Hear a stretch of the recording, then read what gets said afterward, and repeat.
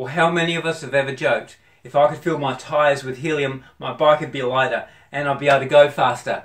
Well, one way to find out if that's true or not is to actually try it out. So I went down to my bottled gas supplier with my old gas bottle, emptied it and got it filled up with helium. Right, so first we'll find out if this really is helium. I'm sure it is. Got to be careful here.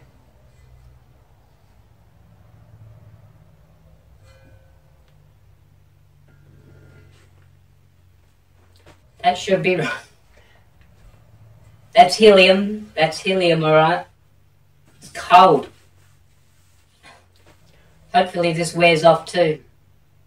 Right, all jokes aside, we've got a special connection here which goes onto the French valve on the wheels.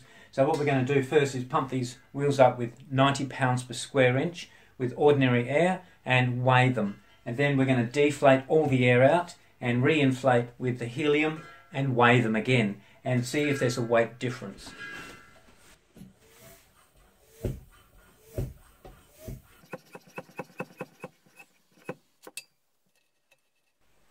Getting an accurate measurement to 1 gram isn't actually easy because you just have to breathe on the wheel and it takes it up or down a gram. So finally balancing it, I did it 10 times for each wheel and took the average for each wheel. And we'll now measure these wheels with air. Okay, so first the rear one. The average weight of all 10 measurements, 1,518 grams. And now the front wheel. The average weight was 1,170 grams. Let's try and get as much air out as we can.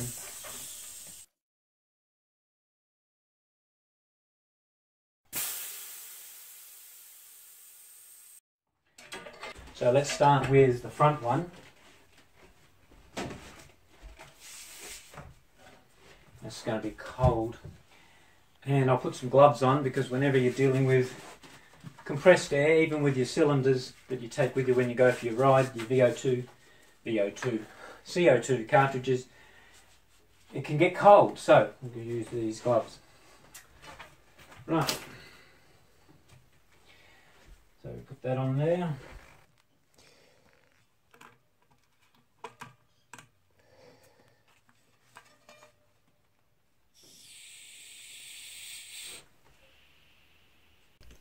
Tyre up to 90 pounds per square inch with helium, and then to finally balance the front wheel on the scales. So here we go. Helium in the front wheel, 90 pounds per square inch, comes to an average weight of 1,166 grams. So that's an average of 4 grams lighter than with air. Rear wheel now. Pump up 90 pounds per square inch with helium.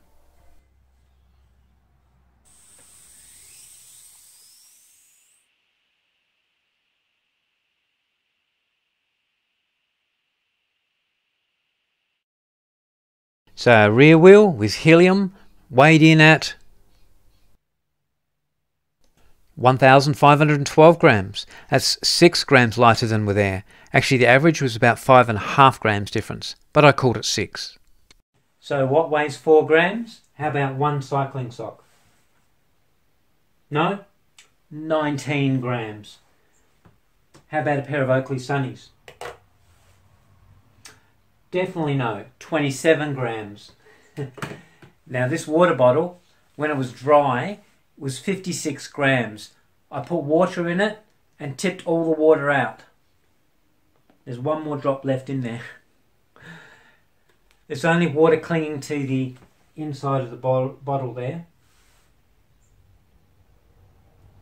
57, 58, 58. There you go. There's 2 grams. Somehow there's 2 grams of water in there. That gives you an idea how much 4 grams is going to be. It's almost insignificant. So here's our wheel and it's 4 grams lighter. Trouble is, weight saved at the rim is twice as effective as weight saved on your bike. That's good. That means when I'm going fast, rotating mass, which is more, less mass on the outside is going to be lighter. But when do you go fast?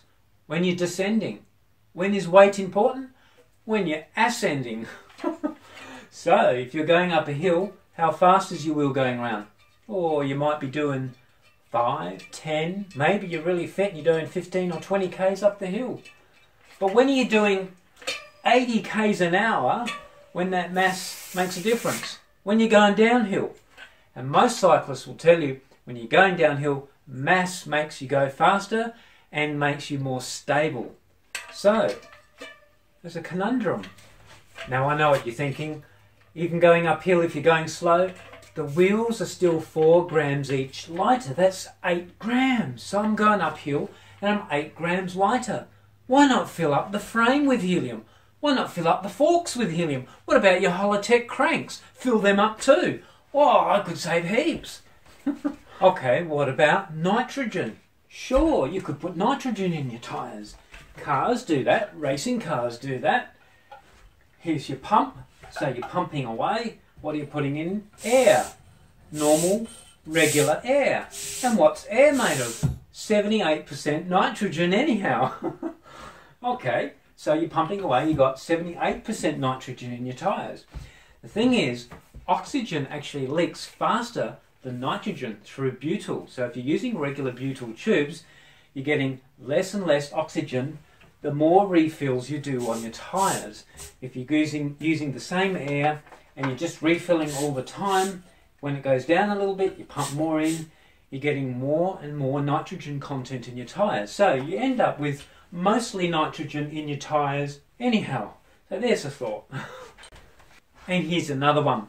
CO2 cartridges. Really handy. In an emergency, when you get a puncture, put your new tube in and off you go again.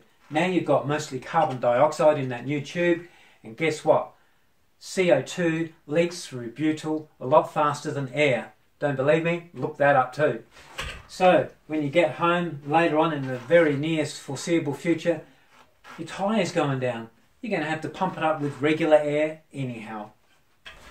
And here's another fact about helium. It's less compressible than regular air. That means when you do pump your tyre up to 90 to 110 pounds per square inch, it's going to give you a harder ride. Right, one of the things I noticed, I'll just put the wheels up here, is the rear wheel and then the front wheel.